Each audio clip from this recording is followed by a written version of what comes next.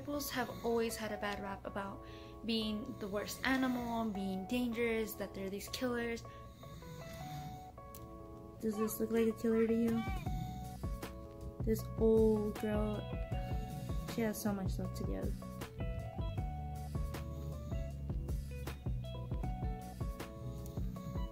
We've had her for about 8 years now, and Sakura has never attacked anyone. A lot of people say that they're vicious and that they're just these dangerous dogs, and they're like any other dog.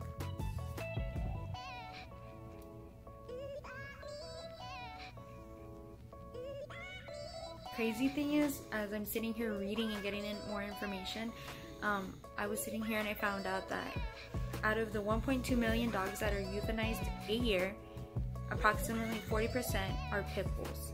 This means nearly 500,000 pit bull type dogs are killed in shelters annually. 40%.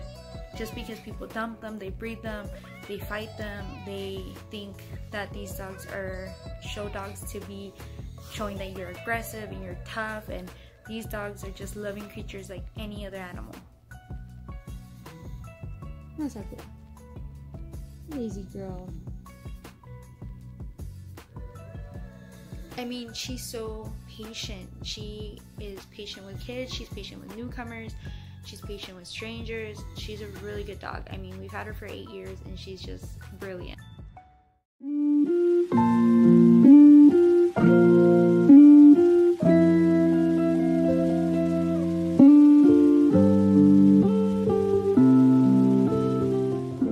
Volunteer at the shelter, I see a lot of pit bulls. Old pit bulls, young pit bulls, pit bull puppies. I just see the shelter filled with pit bulls, pit bull mixes.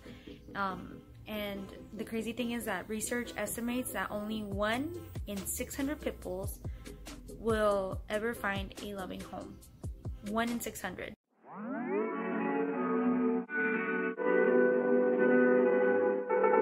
Oh, 1 mile in fog patches and showers early Friday, but improving to greater than 6 miles. I'm gonna make this short video introducing Sakura because, you know what, she's a pit bull, but she's amazing, and just because she's a pit bull doesn't make her any different. She's just a dog who wants love and who wants affection and who wanted a family.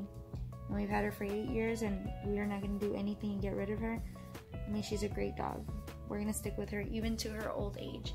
And if people try to judge you for adopting a pit bull, screw them. It's really about the owner and not the dog. Because any dog could be dangerous. It's not just a pit bull breed. It's how you raise the dog. And I just wanted to make it a point that, you know what, if you see a pit bull, give them a chance.